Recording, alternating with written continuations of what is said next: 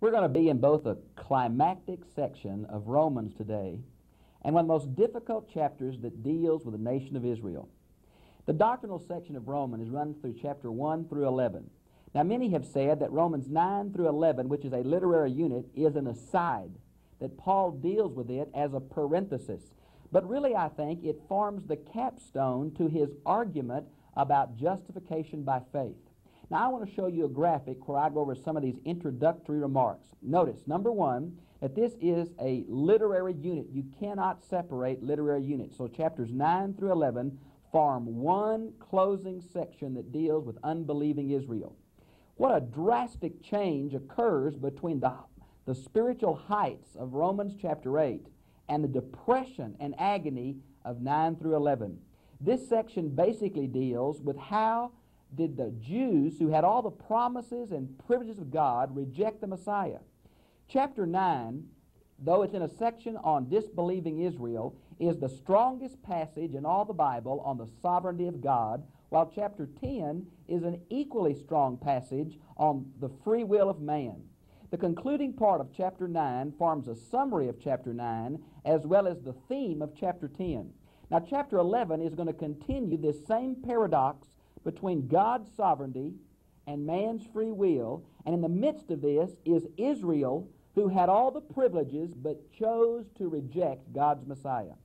Now, I think it's really important. I want to go down through verses 1 through 5, and then I want to look at a summary of the argument of all three chapters before I come back and deal with some of the particular passages. Now, notice where Paul is making a threefold vow here. He's saying, I'm telling the truth. I'm not lying. My conscience, enlightened by the Holy Spirit, is bearing witness to this fact. Now, the word conscience is the idea of the inner moral sense in all men. Back in Romans chapter 2, verses 14 and 15, is inner moral consciousness. Now, when it's enlightened by the Holy Spirit, it can be trusted. Without the Holy Spirit, it cannot be trusted. So Paul's saying, God's witness to me, back in chapter 8, verse 16, is that I'm telling the truth. Notice what he's telling the truth about. I have a constant grief and a constant anguish in my heart. There is a threefold vow and there's a threefold brokenness here. Paul is not taking any kind of sense of pleasure in the message he preached about the lostness of Israel. He is broken-hearted over the fact that his natural kinsmen have rejected God's way of right standing, which is faith in the Messiah, and not in their regular way they were trying in works righteousness. Now, notice how far he goes in verse 3. I could wish myself to be accursed. Now, this is the word anathema. It means set apart for destruction. As the word holy means set apart for a particular task by God, anathema means set apart for destruction. Now, this prayer of intercession, the intensity is much like Moses' prayer in Exodus 32:32 when he prayed for Israel after the golden calf experience. Two great intercessors. Now, you might want to see three passages where that term anathema is used. Look at Deuteronomy 7:26, 1 Corinthians 16:22, and Galatians 1:8 and 9. Now, in verse 4, we're coming to the Israelites, the covenant name for God, and the unique privileges that they had in being the chosen people of God. And here is a list of those privileges. Notice number 1 is sonship. Now, the literal here is adoption. Paul's favorite metaphor to describe salvation is adoption. John's favorite metaphor to describe salvation is being born again. Notice God's glorious presence. We would call it the Shekinah cloud of glory. Then we have the special covenant or covenants. It's singular in Chester Beatty Papyri, manuscript B and D. Because I believe in one covenant. The giving of the law, the temple service, the promises, that'll be all the prophetic statements in the Bible, the patriarchs, and finally, the natural descent of the Messiah. The Messiah will come from the line of David. Notice, if you would, then, in verse 6, we begin a series of objections to this truth. Now, the reason for this is Paul's using a diatribe again, and what he's going to do, he's going to teach the truth by the use of supposed objectors to what he's saying. Now, there's going to be several of these objectors. We're going to have one in verse 6, verse 14, verse 19, verse 30, and chapter 11, verse 1. These objectors really form the basis of Paul's logical argument. You see, here are the Jews, God's chosen people, with all of these advantages. They should have recognized Christ. They should have recognized the way of faith, and yet they didn't. And so Paul begins in chapter 9 through 11 to try to explain the paradoxical relationship between the chosen people and the unbelieving Jews of Jesus' day. Now, let me show you one more graphic real quick where we go through the entire argument. Then I'll come back and pick up some of the particular tasks. The first objector is found there in verses 6 through 13. Has God's promise to Israel failed? Have the Old Testament promises proved to be invalid? And Paul will say no. Now the second argument comes in verse 14. Is God unfair? Since man is the object of God's mercy or God's wrath, he is predestined. Is it unfair for God to be arbitrary like this? And that's verses 14 through 18. Then, in verse 3, how does God find fault when no one can resist his will? We are almost puppets in a divine play. How can he judge us for doing what he knows we're going to do? Excuse me, that's in verses 19 through 29. And the next section is, why is Israel left out of God's new way of righteousness or original way of righteousness, which Paul calls justification by faith? Now that is all of chapter 10, which is summarized in chapter 9, 30 through 33. And then finally, has God disowned his chosen people? And that is what chapter 11 is all about. And chapter 11 is going to deal with the place of the Jews in this modern period, a very controversial and difficult passage. Now, with all those arguments, let's go back and see if we can pick up some of the unique features of each one. Now, in verses 6 through 13 is this first objection. But it is not that God's word has failed, for not everybody that is descended from Israel really belongs to Israel. Now, here we have a play on the word Israel. First, we mean Israel, meaning Jacob. And then we mean not all of Jacob's descendants were ever truly right with God. Now, that's what all Israel's not Israel means. There's going to be a play on the word between the man Israel and his descendants, and a play on national Israel, racial Israel, and spiritual Israel, the church. And that play is going to be all the way through here, and I must admit to you, I'm not always sure when national Israel is referred to and when spiritual Israel, the church, is referred to. Obviously, I am not a dispensationalist. I believe in one and only one covenant. I believe in one and only one people of God. And therefore, you'll see that in the way I interpret this. Now, notice where it mentions not all are children of Abraham, and it goes into an example like this. It goes into the difference between Ishmael and Isaac. Now, you might want to see this not all is really Israel. Galatians 3, 7 through 9, and John 8, 37 through 44 becomes very important, I believe. You know, I have forgotten a real significant thing, and I think I want to go back and pick it up in verse 5 before I forget it. Notice where it says, the Christ has come, who is exalted over all, God blessed forever. Amen. I want to say to you before I get too far from verse 5, grammatically this can refer to the Father or the Son. Paul does not use theos for the Son very often, but he does use it. Acts 20, verse 28, and Titus 2, 13. I believe Paul is calling Jesus God in this passage. Now, back to the section I was on in 6 through 13. He uses Ishmael and Isaac, and then he comes down and uses the twin sons of Isaac, Esau and Jacob. Now, he uses those to show that it is God's sovereignty, not man's works or racial descent.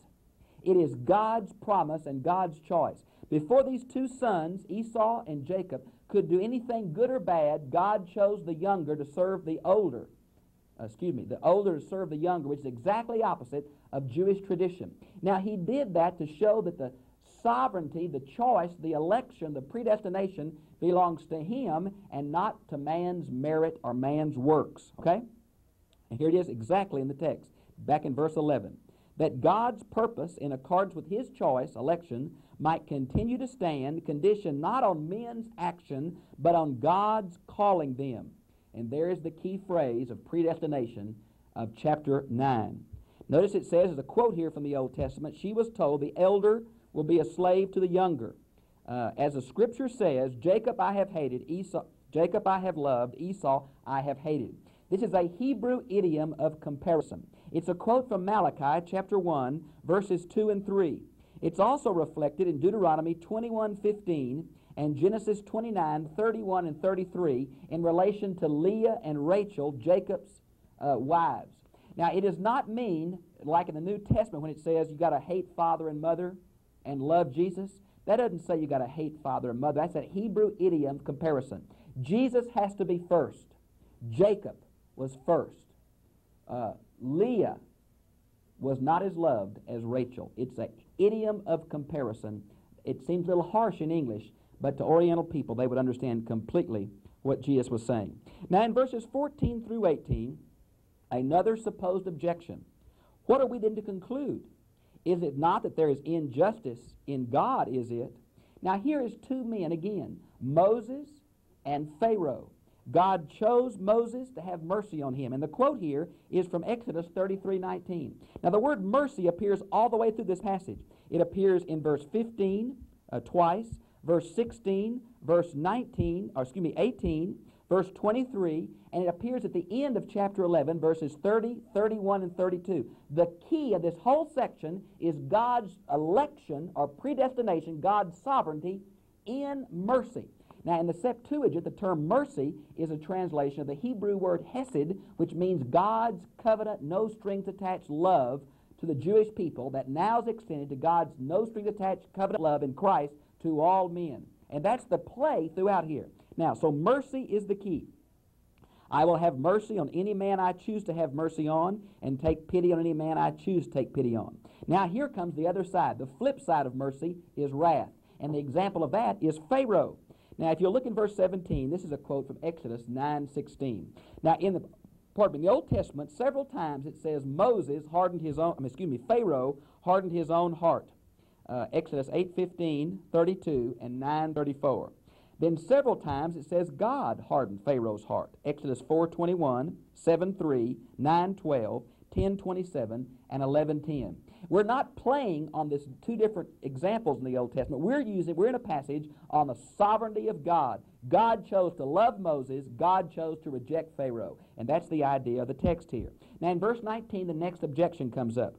Well, why does he still find fault? For who can resist his will? This is perfect tense. It speaks of God's will that becomes operative and becomes a state. Now what we're saying here is, if that's true, if God chooses to love some and to have wrath on others, how can man be held responsible? Well, then he uses the example of the potter and the clay. Now, it's not that man is just clay. It's the metaphor of a potter can mold anything out of the clay he wants. The sovereign God can do anything he wants to with his creatures. And that's the idea here. I hope you'll look at your outline for many of the textual points. Okay? Look at verse 23. So as to make known the riches of his glory for the objects of his mercy, whom he prepared in ages past to share his glory. Oh, I believe in predestination. You ought to see Ephesians chapter 1, particularly verses 4 and 11. That's another passage on a strong affirmation of the sovereignty of God. Boy, chapter 9 is strong on that. Then we come to several allusions. Basically, Hosea 2:23, which is an allusion in context to the northern 10 tribes. But here it refers to the Gentile people. Then in verses 27 and down through 33, we're talking about the universal plan of God. First is mentioned the covenant with Abraham, and that's in Genesis 15:5, 22:17, and 26:4, that they'll be as numerous as the sands of the sea. And then it talks about that God's going to have mercy. Now, the next question, the next move in the argument is found in 9:30 all the way through chapter 10. We're moving now from a summary of 9 on the sovereignty of God into the paradox of the free will of man, which includes the Gentiles. And that's what's so amazing. Notice down in verse 32, it talks about the rock, the stone of stumbling. Now here we have that's used of God originally, the rock, Psalms 18, but it came to be a messianic title. Genesis 49:24, Psalms 118:22, Isaiah 8:14, 28:16. In your outline, you'll see the book of Daniel and Matthew. So Jesus becomes the stone. The Jews stumbled over that stone. They rejected the stone, but God chose this stone as the foundation of faith, and that stone's the Messiah. So now we're moving from Israel, the chosen people, rejecting God's chosen way of salvation through Jesus of Nazareth, and now we're moving into free will. God is sovereign, but man has a free will. The free will of chapter 10 is in context related to the rejection of the Jews. God's offer of salvation is open, but they must respond to Jesus Christ. In many of these outlines of plans of salvation, Romans 10 is an example of freely trusting Christ. In context, it's the Jews, but it's wider than that. Now, we start out in chapter 10 then. Brothers, my heart's good will goes out for them, and my prayer to God is that they may be saved. Paul is no fatalist or determinist, though he hits strongly the sovereignty of God in chapter 9. Without explaining their relationship, he states as strong as anywhere in the Bible, there are more whosoever wills, alls, and everyone in chapter 10 than anywhere else. So here is sovereignty right next to free will with no attempt at explanation. They are a paradox. Now, God's way of right standing versus the Old Testament way of right standing is found in verses 2 through 4 as it was found in the concluding section of chapter 9. The Jews were trying to be right with God by keeping the law through works. But God has revealed that the right standing is by faith through Christ, the recognition of our sin, our contrite, humble acceptance of God's provision. Now, the Old Testament was never meant to be a means of salvation. If you'll look at Galatians chapter 3, verses 24 and 25, the Old Testament's purpose, much like the Sermon on the Mount, is to show man his sinfulness, to bring him to a place of recognition of his need, and to admit his spiritual bankruptcy. All men are in need of God's righteousness through Christ. The law is simply a foil to show man his sinfulness. Now, you might want to see Matthew 5, 17 and 18. The purpose of the law, it'll never pass away, but it is not a way to be saved, but it is God's will for man in society, and it continues to have a purpose of showing man his sinfulness, so it certainly will not pass away. Now, verses 6 through 8 are a quote from Deuteronomy 30, 12 through 14, which talks about this way of claiming righteousness by self-effort. It's used of Christ in Ephesians 4, 9 and 10, and you might want to see that relationship. Now, in verse 9 it says, if, third-class conditional, with your lips you acknowledge, the word homologeo, confess, publicly agree with, and there are many listings of this. I have them in your outline. There are several of them which public profession of faith in Christ is so important. There are so many of those. That Jesus is Lord. This is the early church's public theological profession of faith, and I believe their baptism formula that connected the humanity of Jesus and the deity of Jesus through the terms Jesus and Lord that are used in significant ways throughout the New Testament. Now notice it says, believe in your heart. That shows not just theology, it's personal reception and faith that God has raised him from the dead. See 1 Corinthians 15. Now, let's see. Notice verse 11. No one. Notice down a little bit further, verse 12. To all who call upon him. Look at verse 13. Everyone who calls on the Lord will be saved. The universal element, anyone, everyone, Jew, Gentile, who comes to Jesus can be saved. And that's the idea of this whole Romans 10. Now in verse 14, we come to another question about hearing the message. And it's the missionary emphasis of Israel and their rebuttal. Now, let's see. There are several Old Testament quotes. You can see them in your outline. Now, verse 21 of chapter 10 really sets the stage for chapter 11. God offered his love to Israel. God offered his love to Israel. God offered his love to Israel, but Israel refused. The free will of man in chapter 10 was refused by Israel. So the question comes again in Romans 11:1. I say then, God has not disowned his people, has he? Of course not. God's promise was to a man and to a nation. That nation began to more and more apostatize. God's plan or promise is unconditional, but man's response is conditional. Some Jews in Jesus' day responded, a remnant. The vast majority did not. There is coming a day when the majority of Jews will turn back to Jesus. Now, when that's going to happen, how that's going to happen, I don't know. But chapter 11 is saying that the Jews, to be saved, must come through Christ, and that God still has a plan for national Israel in the end time. Now, exactly what it is, I'm not certain. Let's look at it if we could. He says he's an Israelite, he's a Benjamite. You might want to see Philippians 3:5, where he lists all of his Jewish background. No, God has not disowned his people. For you see, God's name is involved. Now, here's the answer. Let me give you three aspects of his answer.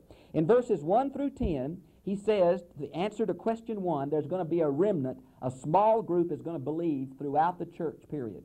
The second answer is, in verse 11 through 15, this blindness, this rejection of the Messiah is only temporary on Israel's part. And I would add a third reason here. The third one is, for God's name's sake, God is going to work with national Israel because of the promises He made them, not because they're such good people or special people or anything else. But God, because of His name's sake, is still going to work on the part of national Israel. Now, I believe what we have described here in Romans 11 is a spiritual exile similar to the physical exile in the Old Testament.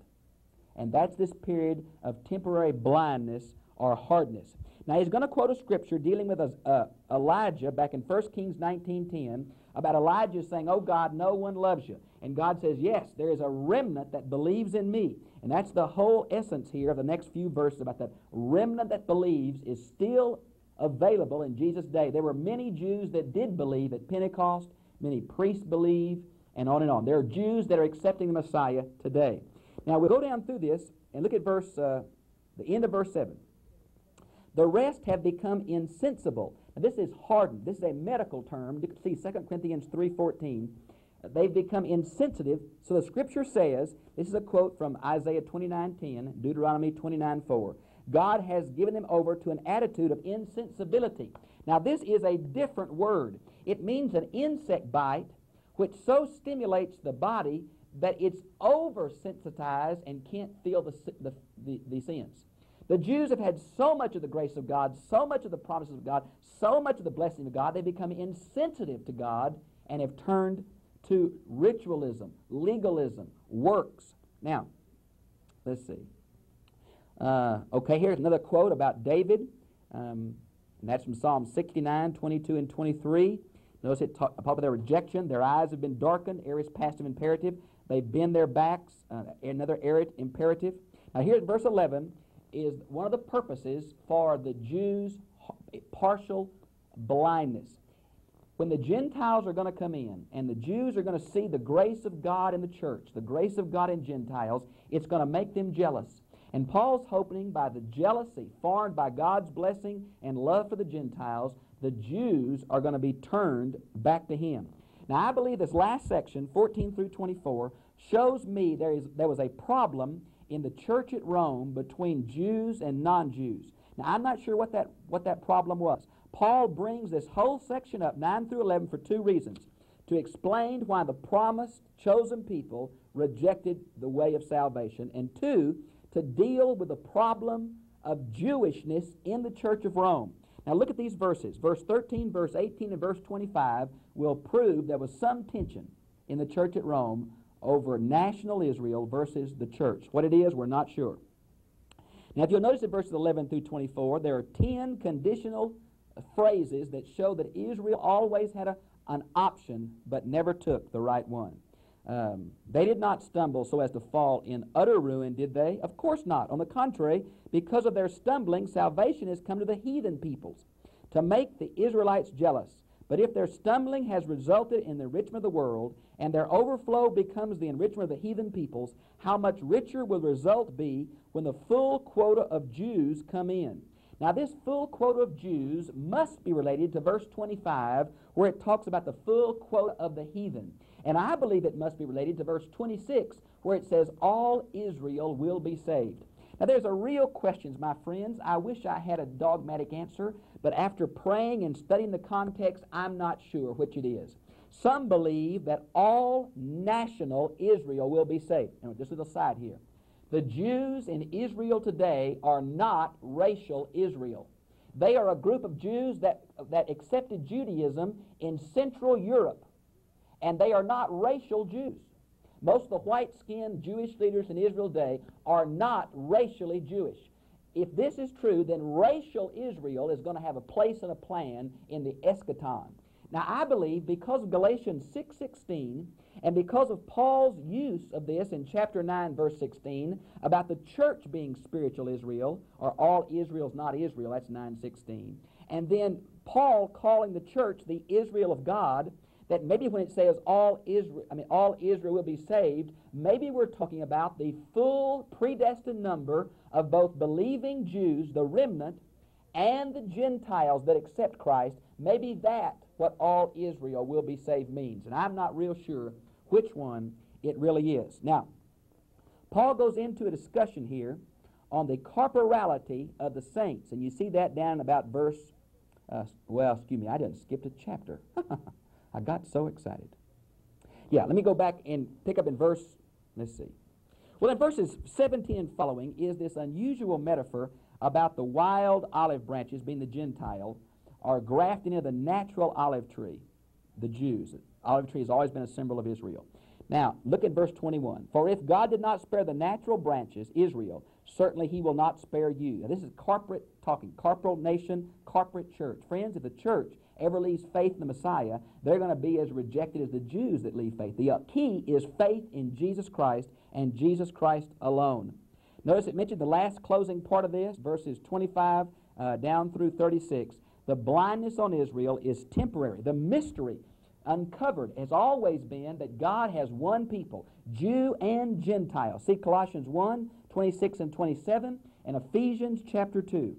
Everyone who God has chosen will be saved. They will be saved in one way, through faith in Jesus Christ. Be it natural Israel, be it spiritual Israel, only one way to God, and that is through Jesus Christ.